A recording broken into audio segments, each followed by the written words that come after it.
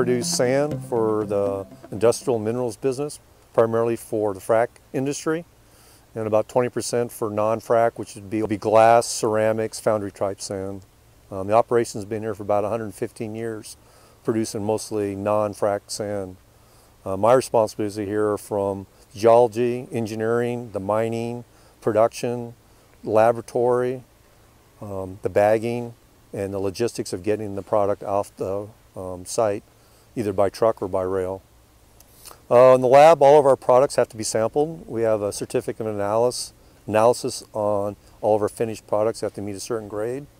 In the lab, we sample our product as it goes through the system, so if it's not meeting specifications, we can modify the system, because once it goes in the rail car out of spec, you have to dump the load.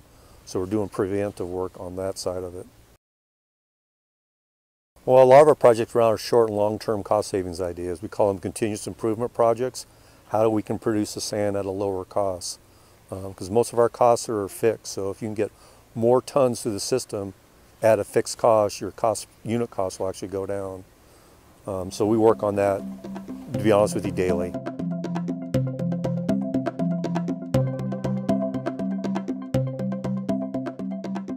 My family's full of electrical engineers. I grew up in Los Alamos, Albuquerque, Livermore, Las Vegas, anywhere you design or set off a thermonuclear warhead.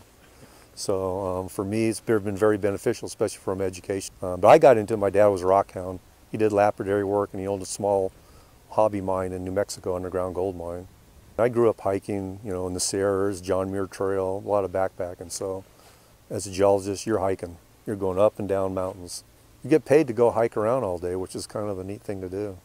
Between junior and senior year, when you do the geologic field camp, which is 6 weeks out in Nevada in the Grand Canyon, and that's when you're actually out doing it. It's a little bit different than field trips. One day you're out there for 6 weeks mapping and studying the geology. That's when I found it very exciting. My parents are great. The kids, whatever they want to do. They're very supportive of whatever we want to do. And they pushed on the math and science. My dad was very strong on that, especially middle school through high school. My future mother-in-law set me up with a company that was in her office building she was managing. It was an exploration company. But it was just a networking, going around and visiting a lot of people and showing some interest. And that's the key to all this, is just developing a good network, join the associations, Geologic Society of America, or the state you're in, or the societies for mining nationally, and just start networking. That's where you're going to get to where you want to go. Nicaragua, the Yukon, about 18 states in the U.S., from the northwest, southwest to the southeast. And then South America and Chile, as far as consulting with the companies I work for. Big international companies are interesting because they can pull you around to many sites in the U.S. to bring your best practices to some other location. But if you want to get into and see multiple cultures and multiple deposits, that's the way to go.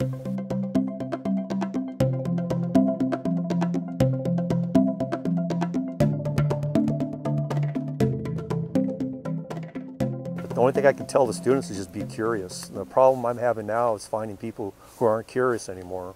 Why did this go this way, or how can I make it better? And just have an inane sense of trying to make it better, or make it even work better for you, or make more dollars for you. But just be curious, and that's what a geologist does. He's always curious, how did that rock get formed? And if I go over here, am I going to find the same rock, or am I going to find the gold, the mother lode? Geology is a great profession because you have to know chemistry, you got to know math, engineering, biology. You get a little bit of everything, and you got to stay up on it because it's changing every day. What's really missing in the programs right now is any financial training. You need to take as many financial classes as you can, even get past accounting 101, 102. So the more financial understanding you have, and it's a better tool to go with, and that's with every business. HR, if you can get in some sociology, or I'm not sure what they have in school for HR, but I know there's disciplines in that, because the majority of what you're going to deal with here is you're dealing with people. It's not just rocks, not metal, it's people, and the people actually get the work done for you. As we talked about internships, they're very valuable, I think, here if you work for a company that actually worked on projects. Our internships that we do, we actually put them out in the field in their discipline. Like I said, you learn the culture, you learn the language, you learn a lot about the deposits themselves. So you can pick it up pretty quick, especially as a student. You see a lot of the young engineers, young geologists, the associations, the things they're coming up with, they're kind of they're fighting the old guard. They're trying to find a better way to do something rather than we've always done it this way. That's really refreshing. And if you allow the young people to run and figure out a different way to do it, or let them trip or let them fall, they'll come up with a different solution. That's exciting. We need to reach out to them. Like I said, the Society of Mining, Metallurgy and Exploration have a program to educate teachers during the summer to go back to their classrooms and educate them what's actually going on in mines or at mineral processing sites. But it's got to start in school. You know, if the parents aren't getting them into it, the school's got to get them into it, or society does. And mining's getting very involved in that. A lot of donation. In Oregon, where I came from, we were donating time at the Boys and Girls Club. So we're helping them with school, but in the meantime, we can describe what we're doing as a business.